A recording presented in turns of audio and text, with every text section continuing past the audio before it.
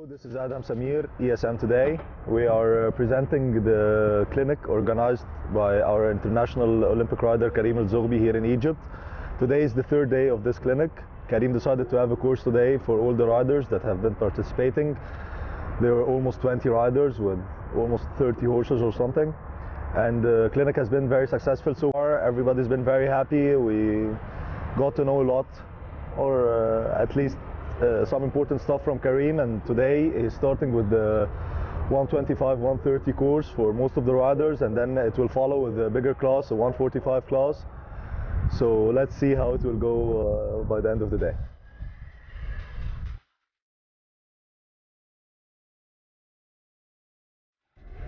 I came to Egypt a couple of days ago, and by nature all the riders here are my friends. And when the friends ask me for things, I'm always there for them. And they just asked me to help them with riding. And all of a sudden it became 10, 20, 30. And we had a revolution in the ring. So it was funny, but my job is just very simple, is to show them where the problems are, because I don't have time to fix the problems with them. And they work on the problems. And I think they're all very, very talented and very ambitious riders. They just need somebody to show them the way, and that's what I do with them.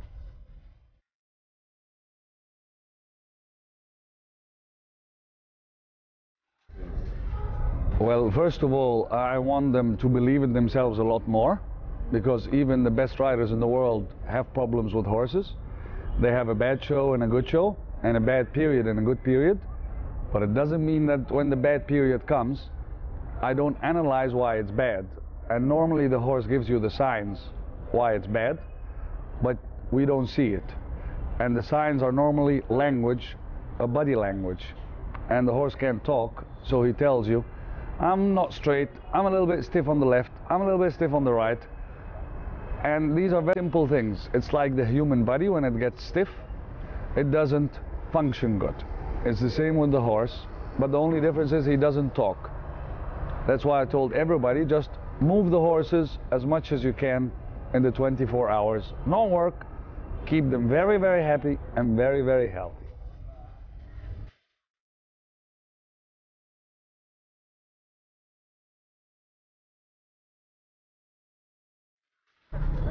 We had a fantastic 2 days with Karim. He worked on very simple things, made us believe more in ourselves and our horses. I think we're far better riders, and we have much better horses after these 2 days. And I'd like to thank him very much for his time that he spent with us, and everybody who helped us in this event, ESM, Force Club, and my fellow Gezira riders. It was a fantastic experience.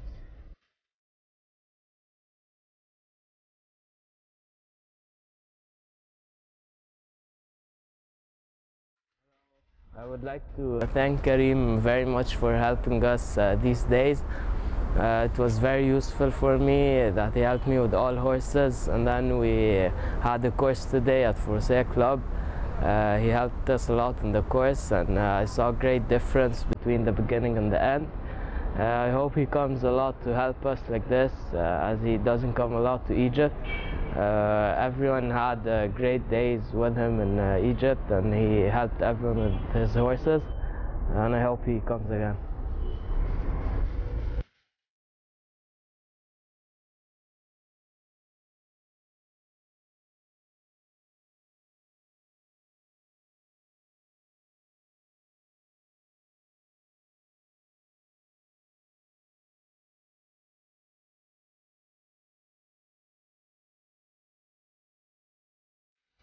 بسم الله الرحمن الرحيم.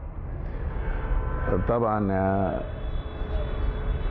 you horsey people in Egypt, and I'm maybe your elder brother, or maybe sometimes some of you call me godfather. A couple of days like what we spend with Karim, or you spend with Karim, and I have been watching what is going on. It was a nice atmosphere, and from Karim to spend the time to try and pass the experience and the knowledge that he acquired in the sport, and you all have that respect for him. I think it was a nice thing.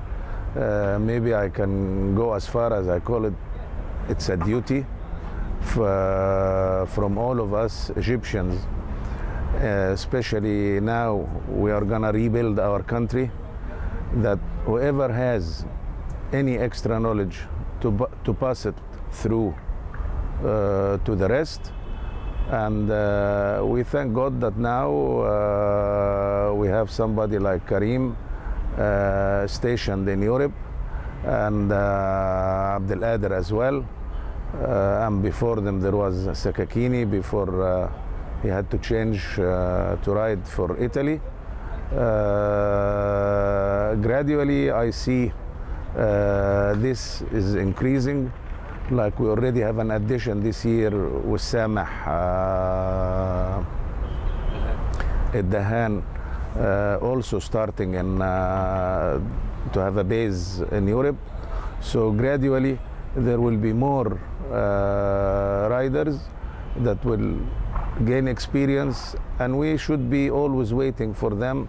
Especially, I know that they are not gonna keep anything behind, and they do it with all the will and the love for their natives and for their country. It was very nice 2 days. Maybe the knowledge were too much for some of you, but the second time it will be easier. And maybe for some of you who heard what was said even before, then this means you can polish. It's very beneficiary to have these kind of things, and I hope that anybody like ESM or whatever who can make the effort to try and organize these things more often,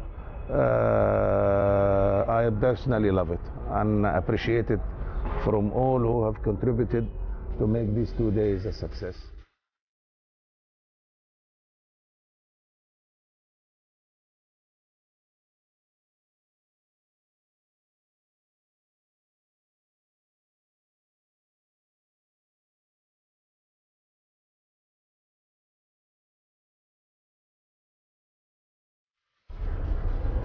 My plan is I'll be going to the Sunshine Tour in a couple of days. I'm taking some new horses and some young horses. I'm leaving the 2, 3 older horses at home. They're not coming with me. And I'm just going there to try to get the level of the horses higher. Then I can use them in the summer, because it's very useful to train a lot and jump a lot of small and big classes. And then hopefully after this come back to Europe, on the other side of Europe. I always call it that. It's both Europe, but there's a big difference. And what I mean is start going to Germany and the big shows, and hopefully get ready for the Olympics, inshallah.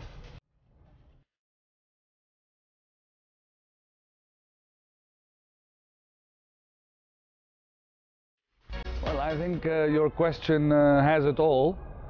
You said connecting in the middle. It connects people, and when people are connected, relationships come, and when relationships come, the world opens, whether it's in seeing the results, whether it's in finding people in Europe who you can buy a horse from, whether you can go and train by somebody.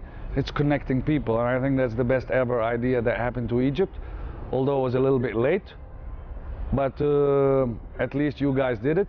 And Ahmed Hussein and Adham Samir, thank you very much. And let's work on connecting everybody together. That's purpose what I'm doing. What I'm doing is helping everybody, connecting everybody with the sport. And the whole sport needs to grow from all aspects, and only not one aspect.